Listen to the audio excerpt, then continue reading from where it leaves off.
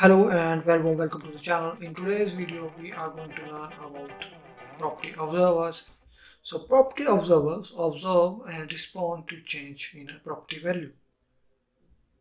So that means that property observers will be called every time a property value is set, even though the new value is same as the property's old value or the current value, you can say that.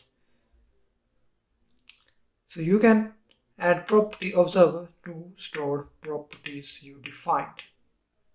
So you can have the option to define property observers, as we have two types of property observer provided in Swift, willSet and didSet. So this is not mandatory. You can either use both of them or you can use one of them. So it's not a restriction. So here the willSet will just call before the value is stored to a property, and didSet is called immediately after the new value is stored. So the cycle is same as the name implies, that is view will appear and then view did appear. So here we have willSet and didSet. So willSet will get scored first and then didSet observer will be invoked whenever property value is changed. So now here let's look at it programmatically, that how we can create a property and use property observers on that property. So here for this tutorial I already created a simple demo application that simply contains a table view, and whenever a user tap on this text field and enter a number, it's just add that number here inside the table view, and whenever a row is deleted, the table view also gets updated as the entry is moved from the stored array. For this we used the transactions property named transactions, and here we are just reloading data whenever a new value is appended to the transaction array, and similarly the data is loaded again whenever the transactions removes an element. So here we can use property observer and then replace these two lines of codes into one single line. So how we can implement property observers? Let's see. First we will remove this trivial reload data statement, and now here in our property where transactions of type price, we will create a property observer.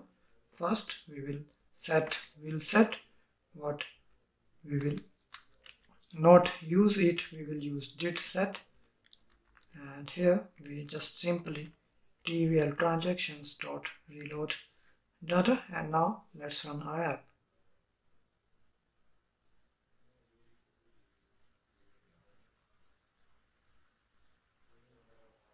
So here let's add a value 45, and now you can see the table is getting reloaded again.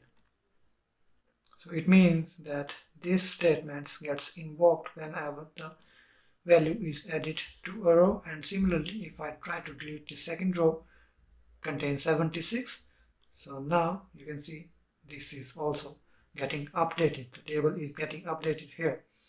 So with property observers we can use that whenever a property is changed, so we can invoke certain kind of functions associated with that property.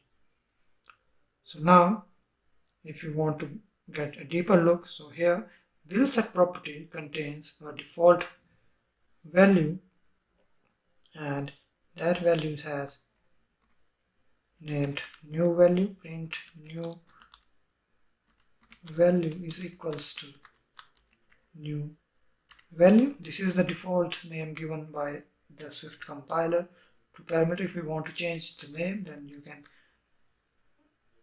add these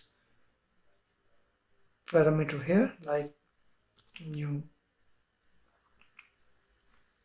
property or something else, whatever you want. So I'm not going to change it, I'm just sticking with the default, and here you can print didSet will contain the old value is equals to old value. So now if we run the app,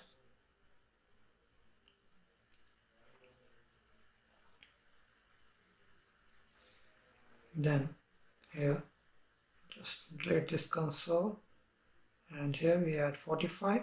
So now the new value here, the willSet gets called first and it contains the value 45, and the old value, that is the didSet, has nothing because the old value didn't have the old value of this transaction property is in empty array. So similarly, if I add one more 67, then you can see the old value contains only one element, and willSet, that is the new value, is going to assign to this transaction property having two elements, and the old value, that is this transaction property contains, has only one value.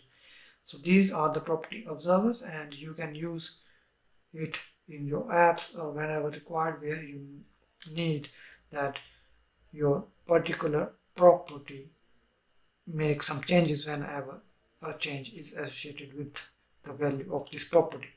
So this is the property observer, that is willSet and didSet. So if you have any questions for these property observers, then feel free to comment and I will try to answer it as soon as I can.